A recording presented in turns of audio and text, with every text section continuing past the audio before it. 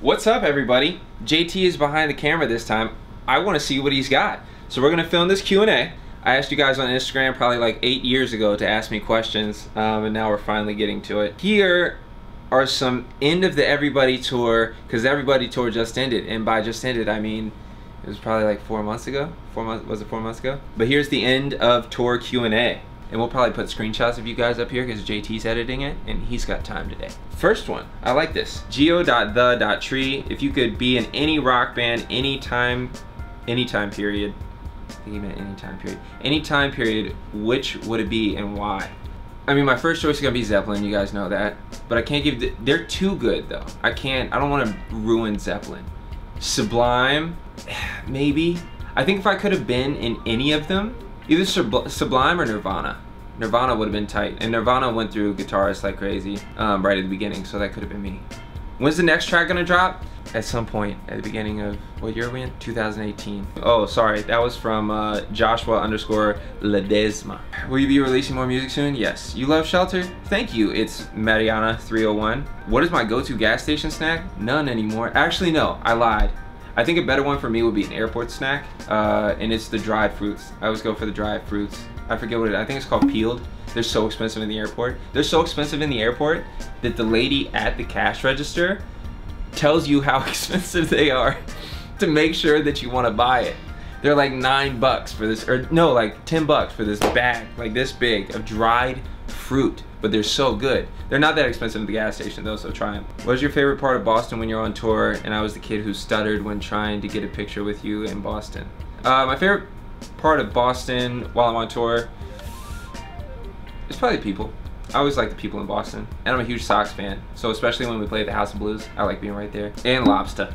The Lobster's great. Is there more music on the way? Glad that you guys are asking about this. Yes, there's lots more music on the way. And by lots, I mean you will definitely get a track in January. And making up videos. Shot by this guy.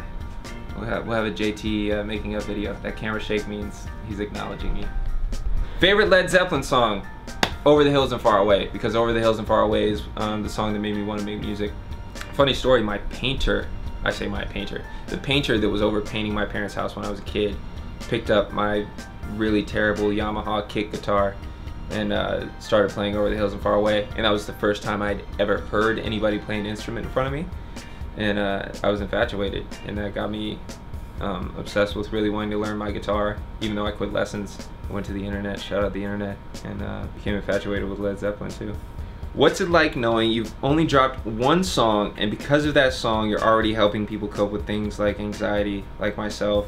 I hope I can meet you in person someday to thank you. I hope I can meet you too, Jaleesa. It makes me extremely happy, especially since the merch is out now, Turn Your Insecurities into Art, because it was so cathartic for me to make these songs. They're all very personal. Even the fun ones at this point are personal. I'm sure I'll write things from other perspectives at some point, but this first batch that you guys are gonna get are very personal. That's why I felt that I needed to put it out there. Like, I needed to, number one, get over my fear of putting music out in the world and breaking the barriers of being just a DJ. And number two, getting my personal story out there to help people. Because at the end of the day, that's what I want to do. Even through DJing, that's what I wanted to do.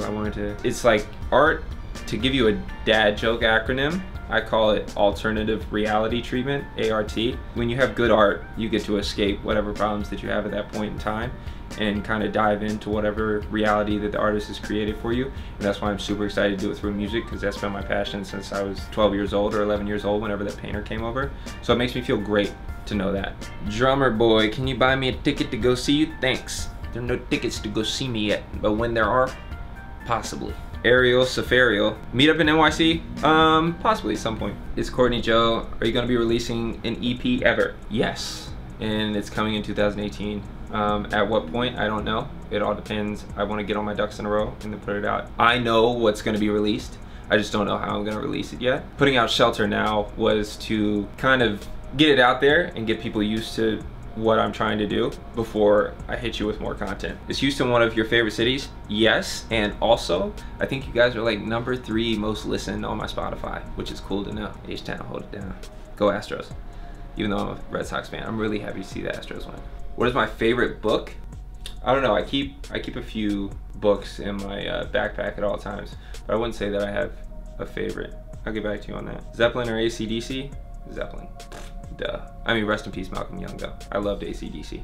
Where do I plan to live for the next part of my life? Denise.rr. New York. As you guys know by Shelter, I'm pretty much a nomad, and even though I claim New York City as home, I haven't signed an actual lease there ever. I've only sublet and Airbnb'd, so I'm excited to finally sign a lease at the beginning of next year. Favorite song other than Shelter at the moment? New or old? New songs? I haven't really been listening to anything. Old? Probably The Ocean by Zeppelin, and that's just because I listened to it like 2 hours ago. That's how my mind works. My favorite DJ that I look up to? I don't know. See, that's the thing is, I felt, I wouldn't call it insecure, but I felt like I had missed a step or I was missing something when I never had a mentor. I never had a DJ mentor. So it was kind of just up to myself. I'd say as far as my style goes, when I'm DJing, it's a mix of DJ AM and Kid Capri. DJ AM inspired how I did parties starting in college, and Kid Capri, I saw a concert in Brooklyn in 2012, right before I did the Logic show for the first time ever. But the way he handled himself on the mic inspired me. For someone who wants to be in the industry but can't really move to LA, how would you recommend making connections? At what point in your craft do you start reaching out? P.S. Love your spirit and vibes, shine bright, Chase. Thank you, Valendage. Also, she goes, also, do you want fans to call you Rhetoric or Chase? I don't care. I'm gonna respond better to Rhetoric just because I feel like when people yell Chase, especially at shows, I get really confused. Like I need to go back, or like I'm doing something wrong, or I'm in the wrong place. When people yell out Rhetoric, I'm much more prone to come over and, you know, oh, this is good. But it doesn't matter either way. I'm not like, I'm scolding you for calling me by my real name. I'm just letting you know what goes through my mind when that happens. But yeah, either one, I don't care, we're friends. Someone who wants to be in the industry but can't really move to internet. Find, you know, subreddits, find YouTube cultures, Instagram people that think like you, that are making cool stuff at your level, even higher than you, and reach out to them. Like you guys, I say you guys, we live in the age of the internet now, and it's so simple to make connections, or at least to reach out to try to make a connection. Love you, Dad. Love you, son. Shelter music video coming soon? I don't know about soon, but it's definitely coming. I mean, you guys saw, I did a trailer just to release the song. There's definitely gonna be a music video. What color is my toothbrush? White. I just joined the 21st century, everybody, and got an electric toothbrush. I've been using the regular ones for so long, and my teeth feel great. Emily the Pope. Was it difficult to gain the confidence to release something like Shelter? Yes. Dude, I did not want to show a single person my stuff for so long. I just couldn't do it. Or I'd show them the beat and take the acapella out, but I was super self-conscious about it. Nobody knew that I was working on music until stuff was done. There was a very select group of a couple homies in New York that had heard the first song that came up when I was like, this is my sound. But everybody else didn't hear it until I was pretty much done with the stuff that I'm planning on releasing soon. Even now, I can show people, like once I get an idea down, I can show people, but I can't work with people in the room. Like I have to be by myself. I have to live by myself. I have to be in a space where I feel safe enough to dive deep introspectively to write this stuff and kind of express it the way that I want to. So yeah, it was really difficult to gain that confidence, and it took a while, but it felt really good. When's the next song coming? January. Where do you get motivation for your outfits? It's however I'm feeling that day. It really is. If I'm having like a really, you can instantly tell my mood by what I'm wearing. If it's crazy, I know you're about to, I'm in sweatpants, I'm in a great mood. But yeah, where do I get motivation? From my grandma. When I was a kid, she wears crazy stuff. She is, if I'm a power clasher, she's like Super Saiyan power clasher. Luke_Varner. You're stuck inside a horror film. There's a door in front of you. Killer is chasing you down. You don't know how much time you have left, but you find a handgun in a cabinet on your left. What do? Dog, I walk out the door and run away. Like what? Is there something I'm missing in there? Yeah, I walk out the door, I run away. That's actually what I run for. I don't really run for fitness or like mindful meditation. It's actually practice in case I get stuck inside of a horror film. So thank you for asking, Luke_Varner. You unveiled the secret. What inspired me to make my own song? I've been wanting to do this, and I have been doing this on the low forever. Obviously, when you're a kid, you're writing freaking love songs to girlfriends that you keep for like 24 hours. And then when DJing got serious, I took a break from it because I thought that, oh, maybe DJing was actually my musical passion. But it kept creeping up on me. And I finally gave it a shot, and it was the most rewarding thing I've ever done in my life, even including DJing. So I knew I had to really go for it. Alex Limp 8, who's your current favorite artist? Love Shelter, by the way, can't stop listening. Oh, dude, back to the other question. Favorite song at the moment is probably Something Off Occurrence by Tame Impala. I love that album when it came out, and I just got back into listening to it heavy because I've been looking at Rickenbacker guitars, and Kevin Parker uses one. I love Tame Impala. I don't know what song would be my favorite though, but that whole album. Hula_hoop. No question here, I'm just stating the obvious. You're awesome. Thank you, Hula Hoop. I remember watching episodes from Just Another Day. Wow. Completely feeling inspired by your work ethic. I love the episode where you graduated from college. You weren't able to attend a walking ceremony, so they threw you a mini one on stage. Very happy for all your success and happy to be. Thank you, Hula Hoop. What's my favorite city? New York City. New York City. When's your album dropping? There will be an EP, yes. Do I miss 757? I like my family, and I like being from there. 757 is an area in Virginia where I'm from, for everybody that isn't from there. I wouldn't go back and live there though. I feel like that was a section of my life, and I love the people there, and I think that it's an incredible culture, but I need to write about it now instead of going back. I was actually talking to Shaggy about that when I went up to Z104. Shelby_Porter, what inspired you to flip your lifestyle to a healthy lifestyle? I wanted to see if I could. It was kind of a challenge to myself. After today, I'm really challenging myself to go veggie for this whole tour. The reason I exercise, you know, you exercise physically to stay in shape. I like to give myself challenges of things that are gonna be a little bit hard mentally, or that I think that maybe I can't do, to challenge myself and get through it. And it's really motivating. It can be little challenges like don't check your phone until you're done showering in the morning, stuff like that. And if you can do it for, you know, a week, 2 weeks, 3 weeks, it's really motivating to other aspects of your life. You know, I go through periods where I'm freaking stressed or I'm making music and I eat really terrible foods. But yeah, overall, I'm in the best shape I've ever been in my life. How did you make the connections possible to become a DJ and get involved with the music industry? I think that was best said before, but for me personally, kept throwing noodles at the wall hoping they'd stick. I don't think that's how the saying goes, but it's how the cookie crumbles, you know? Sometimes the turtle wants to race. Yeah, for me, I literally DJ'd anything and everything that came my way in Virginia. Even my best friends now in New York, they knew of me because I would DJ every single up-and-coming rap show that ever went through the state of Virginia, pretty much. Not kidding. This is not an exaggeration.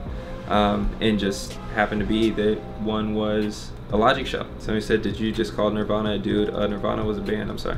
I trolled on the, so this is a photo of like the Instagram where all these questions are. This is a photo of me in Guitar Center like this with a Nirvana shirt on that I got in like Scotland or something. It's like, oh, Nirvana's a cool dude, just learned Smells Like Teen Spirit.